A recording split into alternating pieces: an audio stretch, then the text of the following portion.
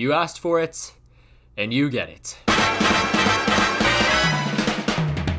Welcome back to a random Asian man grading football kits on the internet. Yeah, so if we could get this video to 150 likes, and also please follow my Twitter. I asked you people what kits to grade, and you voted Euro kits this time. If I keep doing this voice, I might kill myself. Firstly, we have the Italian home kit, which has a beautiful Renaissance pattern, basically reflecting the history of Italian art. With the addition of the dark blue collar and the dark blue trim on the sleeves with the golden Puma logo, it is a brilliant kit. It's our very first kit and our very first A+ of the day. Italy's away kit, basically following the same design, the whole Renaissance pattern, and it's a different one from actually the home kit, which I really appreciate. In terms of white kits that go for subtle designs, usually you don't actually see the design very well. On this one, it is perfectly there. It looks beautiful. I don't know if I can give it an A+ though. It feels weird to have the first two kits be A+s, so we'll just go with an A for this one. Huh?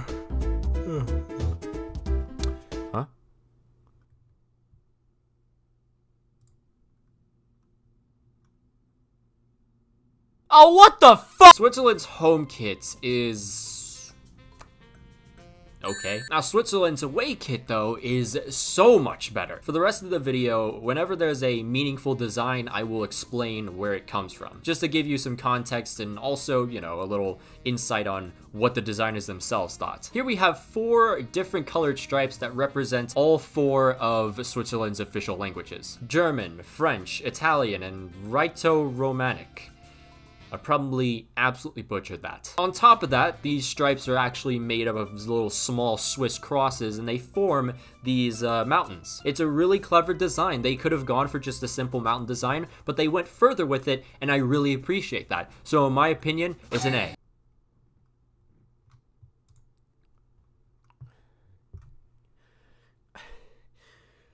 What? Turkey's home kit.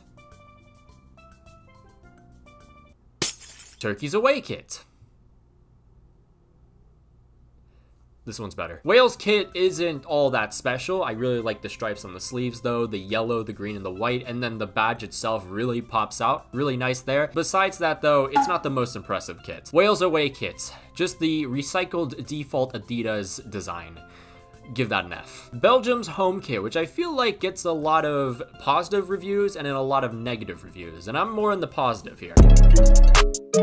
Let's go. It's a very modern approach to a Belgian kit, and I really like it. I really like how they utilize the brushstroke stripes here, the black and then the more subtle red. I wouldn't say there's really any meaning to the brushstrokes themselves. I think they're just there for, you know, cool effect, but it's still a nice kit. So you're gonna learn very quickly throughout more of these videos being made that I hate the Adidas recycled design so much. They do it on so many kits and it annoys the hell out of me. Sure, it looks nice the first few times, but when you plaster it on every single club kit, please, just get it away from me. Although this one still looks pretty nice, I can't lie. Arsenal's home kit. Bazinga. It's not bad, I'm just not the biggest fan of the Hummel-like stripes down the shoulders, and it's just really odd seeing the white sleeves just in general. I do like the little like sound wave design they did subtly on the front of the shirt. It's not too impressive though. Oh, looky here, we have our very first plain shirts. Finland's home kit uses a clever approach to the Finnish cross, putting it right on the front of the shirt. I don't think they've ever done that before, but I'll do a little bit more research just to see when I go into the editing of this. I do like the modern touch to it though. The cross is a lot darker than the actual flag itself, but it also has like this gradient coming up towards the chest, which looks pretty neat. And then just to top it all off, you have the golden Nike logo there. And you're also gonna realize that I'm also a fool for golden logos for whatever reason. Finland's away kit. The more I look at it, the more it just grows on me. It's a very, very neat and clean shirt. A really nice collar, of course, again, the golden Nike logo. The addition of like the American football type stripes on the shoulders look pretty neat as well. Again, Finland did pretty well here. Russia's home kit utilizes the recycled Adidas design as well, but at least it looks nice and isn't just the only thing on the kit. Russia's away kit plastered the Russian flag right onto the shirt and called it a day. It still looks nice though. Austria's kits continue to bang every single Euro, unlike their performances. The pattern itself is inspired by the Vienna Succession Art Nouveau style movement of the late 19th century, which from my knowledge is basically the progressive movement towards more modern styles of arts than the previous conservative styles of art. Yes, it does look like the Arsenal kit more than probably the Danish kit, so I probably should have made the joke there, but this is actually a really nice looking kit. Now we have the away Austrian kit, and it looks even better than the home kit. It has the same inspiration as the home kit, and this time I think it's like a feather pattern. It's actually like a pretty visible feather. The kit comes well really nicely. You have also the blue trim on the sleeves and the golden Puma logo. I'm gonna stop mentioning golden logos for the rest of this video. Oh,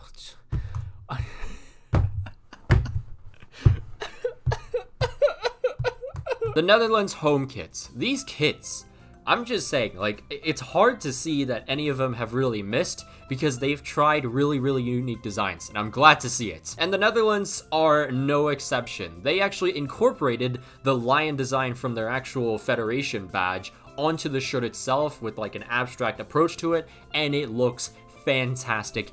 Give that an A+.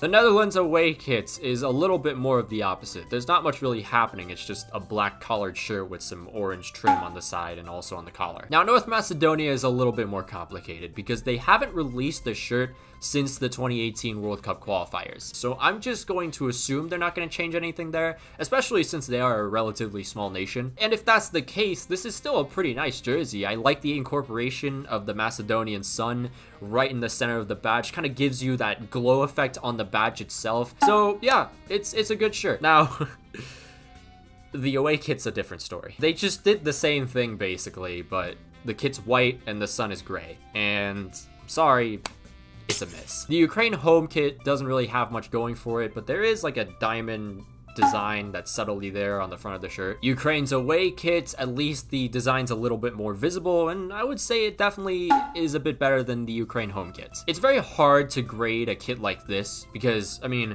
what can you do with checkers? There's only so much you can do with checkers. It's a classic Croatian design. You can't really insult it, nor can you really put it up at the top. Croatia's away kit. All I can think when I see this jersey is the 2009 Charlotte Bobcats NASCAR jerseys. All jokes aside though, it actually looks pretty alright. I think the one thing that it's missing is an incorporation of some blue or something along the lines of that. Maybe actually a white. A white would probably look better on this. The Czech Republic. The Czech Republic Part 2. Now we touch the England home kit, and I feel like I will be butchered for my opinions because, well, most of my audience are British. I don't dislike it whatsoever. I honestly do like it. I just don't think I'd rate it as high as a lot of British people would. But at least it's better than 2010, 2014, and 2018. England's away kit, though.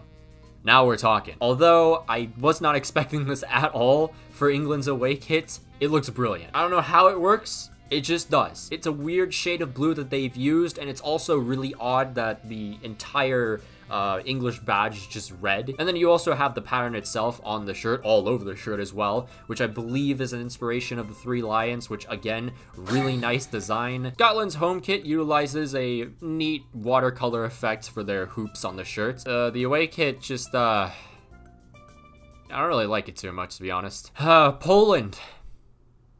Poland. Poland. It looks better, I'll give it that, on the away shirt, but the away shirt also really doesn't impress me that much. Slovakia's home kit. Now, when I first looked at this kit, I was kind of confused what the design was. It was still a very neat design, but when I read what the actual pattern was, my eyes just opened completely wide and loved the shirt even more. So what's the design, you may ask? Well, it's a mountain design, and it looks absolutely brilliant on this shirt. It reminds me of my time back in Colorado, in the deep mountains of Colorado, where you'd see like a normal shirt just have like a giant mountain pattern, and it looked really neat. But this takes the cake. This is the best Euro kit Don't at me. And then talk about a downgrade for the away kit. Spain's home kit, which just looks like a tacky quilt. Now, I tried to figure out what they were trying to go for when they designed this shirt, so I read the Footy Headlines description of it. So let me just give you that. Real quick. The home shirt features a pixelated design inspired by the national flag. This results in a checkered design in shades of red. What? Spain's away kit, you know, it's got the recycled design once again. Thank you, Adidas. Love you, Adidas. Sweden's home kit, a very clean shirt. You also have the lovely stripes, the dark blue, and then the lighter shade of blue on there too. Sweden's away kit reminds me of a jersey I'd see in 2010. Not really like it, and then slowly the kit starts to grow on me. French kits have a very, very notable track record. It is simply they either hit or they miss. There is no in between, and they approached the 1999 design again, modernized it of course, and it sucks. Oh, and you want to talk about the French away kit? Just get out of here. Onto a nice white shirt. A much, much better looking white shirt. The German home kit. You have the really clever idea of putting the German flag itself on the sleeves, and it looks really nice for at least the format of what the shirt was going for. German home kits always seem to do really well, and this one is no exception. It's an A. Now, I said that the Slovakia home kit was probably by far the best Euro kit, but this is a very, very close second. I love this kit so much. I would buy it in a heartbeat if I could right now, but I don't have money. The German flag design on the sleeves looks even sleeker than before. I love just this monochrome design that they did with the entire shirt. I love it. It's so clean. It is the perfect example of when you do a black kit right, it looks fantastic. And this one, A+. No debate. Hungary's home kit is pretty nice. I like the little design it has on the front of the shirts. It's not as impressive as the other stuff we've seen in the past before, but you know, it's still a good shirt. Hungary's away kit can go directly in the bin. Portugal's home kit looks like a golf shirt, but that's okay because it still looks pretty nice. It does feel like there's something missing, and yes, that might be just me having a hard-on for these subtle designs on these kits that have some meaning to it. Maybe I just need to reevaluate how I look at shirts. I never seem to really like the approach that Portugal goes for when it comes to their away kits nowadays. I don't know, maybe it's just nostalgia or the idea of having seen the peak of away kits for Portugal where I saw, you know, the 2010 and the 2012. Although, it is pretty clever when you read the description. Pretty much the main mint color is inspired by, well, Portuguese away kit from 2016, which, if you remember, was pretty successful in that tournament. Although I was never a fan of any of the 2016 Nike kits, especially the Portuguese away one, it's still pretty clever. And so that is another review done. This time, all the Euro 2020 kits, and I hope you enjoyed that one as well. If you could follow my Twitter, where I tweet great things like this. Follow my Twitch as well, where I do try and stream pretty much at least once a week and more most of the time. And finally on my Instagram, because, I don't know, this photo is pretty cool. But yeah, I'll see you guys next time.